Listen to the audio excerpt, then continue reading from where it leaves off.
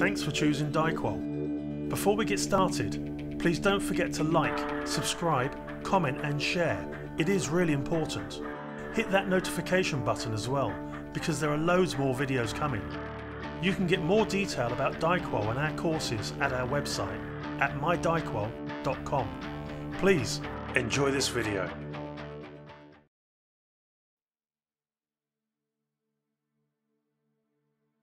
There are three main categories for computer networks that describe their size and the type of connectivity that they have.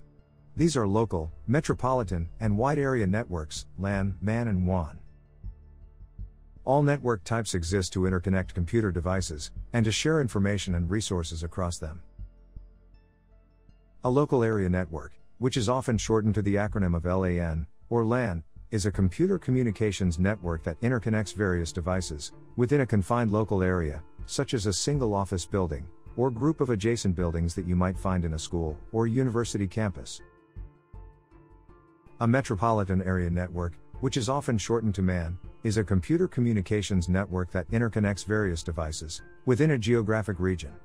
The term MAN is used to describe a network that connects devices across a city, and it is often a collection of interconnected LANs. A metropolitan area network can provide uplink services to a WAN. A wide area network, which is often referred to as a WAN, joins multiple networks and locations across a large geographic area. A WAN could be global. The largest known one is the Internet. The World Wide Web. Okay. So let's look a bit closer at network architecture. There are several different configurations. A bus network is relatively simple to configure, and it takes minimal cabling. The disadvantage of this topology is that if one device fails and the bus gets broken, then all of the downstream devices will go offline. A star network topology is one that has a central hub, and the connected devices radiate from that hub. If a device fails, then none of the other devices are affected. However, if the central switch fails, then everything will go offline. A tree network topology is a hybrid, in which multiple star networks are interconnected with a bus network. If one device fails, then generally the others remain unaffected. If a single switch fails, then all of the devices connected to that switch will go offline, but the other star networks will be unaffected. A ring network is one where each device is connected to the next, and the last is connected to the first. This topology introduces redundancy in itself, because data can travel in either direction. Any device or link failure will mean that the data will only flow in one direction. In a fully connected network topology, all devices are connected to each other.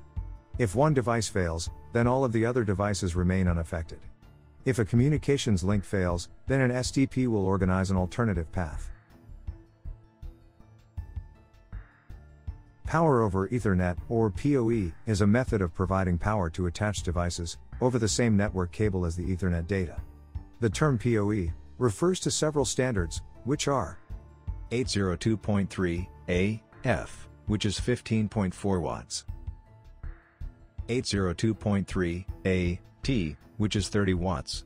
802.3 BT, which is 90 watts. Using PoE provides a saving on installation and power costs, because there is no need to supply and install separate power cables, and having an integral PSU also reduces costs. Open System Interconnection, often abbreviated to OSI, is a standard reference model for communication between two end users on a network. It characterizes and standardizes communications within a network computer system. OSI makes a diverse range of computer systems interoperable. There are 7 layers within the OSI model that help us visualize where functions are taking place within the system. OSI Layer 7 is Application. This is anything in the system that can be classed as an application.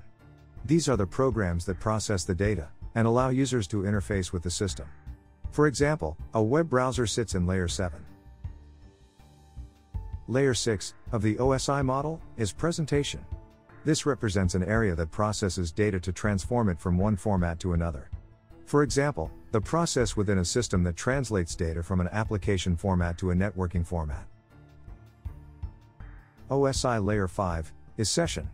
This is the area within the model that deals with facilitating the communication between two devices. Layer 4 is the transport layer and it coordinates data transfer between systems and devices. OSI Layer 3 is network. This is where the routers sit within the model. This layer represents data forwarding to different routers and finding the most efficient path between two devices. Layer 2 is data link. This is the area within the model that provides point-to-point data transfer. OSI Layer 1 is the physical layer. This is anything tangible that is on the network. For example, the cable, connectors, wireless links, power connections, etc. When one manufacturer's products adhere to the OSI model, connection to other manufacturers' products becomes relatively simple. So, now let's look at some network components. A media converter is a network device connection that changes one data transmission method to another. Media converters support different protocols and different cabling types.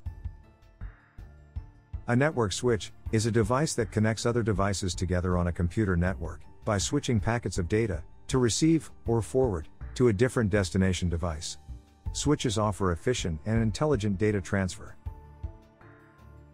Routers are the smartest and potentially most complex network devices available, in that they carry out data traffic directing functions.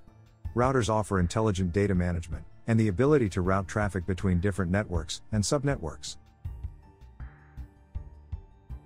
Okay. There is one last thing to consider when talking about system network infrastructure. And that is bandwidth. The term network bandwidth refers to the maximum data transfer rate of a network or internet connection. Bandwidth calculations measure how much data can be sent over a specific connection in a given time. As you can see in this example, data is measured in bits and bytes per second. 1 byte of data is made up from 8 bits. A data bit is a binary 1 or 0. For example, a byte of data might look like this. Take a CCTV camera system as an example. 12 HD IP cameras, dependent on image resolution and image rate, might require 5 megabits per second bandwidth each, requiring a total of 60 megabits per second. Therefore, and not accounting for any other network devices that might use the link, a fast Ethernet connection would suffice. This diagram illustrates how bandwidth requirements build up in a network. This module explores the many different architectures of network topology, and demonstrates how each builds on resilience and capability as they get more advanced. Visualizing how a computer network operates is a difficult task that has been simplified by the OSI model. This is a virtual structure of 7 layers, each fulfilling a function within the network environment. Some common network hardware is also explored within this module, and we can see what each one does, and what advantages, or disadvantages, they might have. And finally, in conclusion to this module, is the importance of bandwidth and how it can accumulate on a network. You can get the full details of this subject matter from the DiQual module, SF205. You can find us for free online. Search for DiQual. As well as our website, you can find more videos and information on YouTube, Facebook, Instagram, and Twitter. Wherever you find us, please don't forget to like us, share us, subscribe and comment. It is important to us, so that we can produce more online content. Thank you.